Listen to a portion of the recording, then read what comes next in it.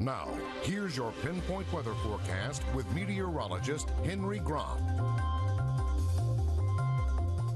Well, it has been a nice sunny morning across the Middle Ohio Valley, but as you can notice right behind me, some high-level clouds starting to mix in. So our afternoon, more cloudy, and that is out ahead of that snow moving in this evening. So heading out the door for the afternoon, not expecting any issues whatsoever, but not going to get to enjoy as much sunshine as this morning, meaning it's also going to be a little chilly out there. Right now, Jane Doe Skycam showing us 39 degrees, but at least the winds are nice and quiet, so that feel-like temperature not really impacting that at all. But yeah, you can see a satellite view right now, high-level clouds starting to mix in to the Middle Ohio Valley out ahead of this snow, which so far staying north of I-70 at the moment. But that's just the beginning. There is plenty more out into Illinois, Missouri, and Indiana right now, all associated with this system that's going to be quickly moving towards the mid-Atlantic overnight tonight. So, winter weather advisory. Seeing some counties off to our west get extended as more snow starts to build up. For us, that goes into effect around 7 p.m. this evening, all the way up until 4 a.m. overnight tonight. So not going to be much of a problem for our Saturday. It's going to be that evening commute. So we'll time that out for you.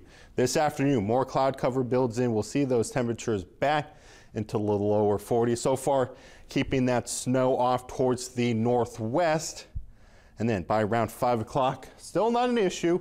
I know most people probably heading home after, well, it is Friday. Best way to do it is to leave a little bit early today. Then 7 o'clock, we start to see those snow showers moving in.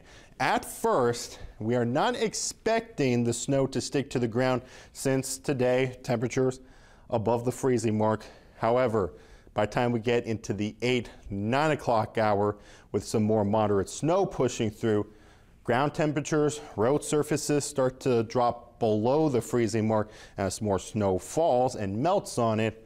Then we'll start to see it stick to the road. So if you're traveling overnight tonight, going to have to be careful traveling. Now, after midnight tonight, that snow starts to move out.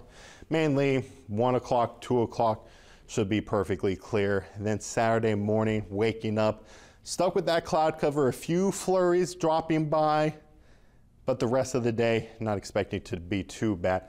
We'll still see some passing by flurries and temperatures hovering around the freezing mark, and then getting better going into Sunday. So overall snow totals expected anywhere between 1 to 3 inches with some heavier banding up to 4 inches of snow, but we'll start to know better where those places that'll see up to 4 inches of snow start to set up once that snow moves in. But we'll get a nice amount going overnight tonight as we drop down to around 25 degrees. Tomorrow, looking at a high of 33, partly cloudy, a few passing flurries from time to time. We'll get above the freezing mark going into Sunday, looking at those mid-40s, then plenty of sunshine for President's Day. All of that snow should be gone by then, and then feeling like spring for Wednesday before the next chance of rain arrives on Thursday. So a weird swing of seasons for us, LV.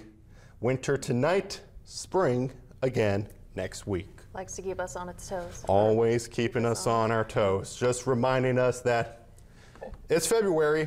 Winter's not gone just yet.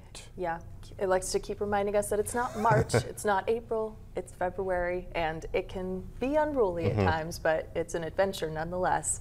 Well, coming up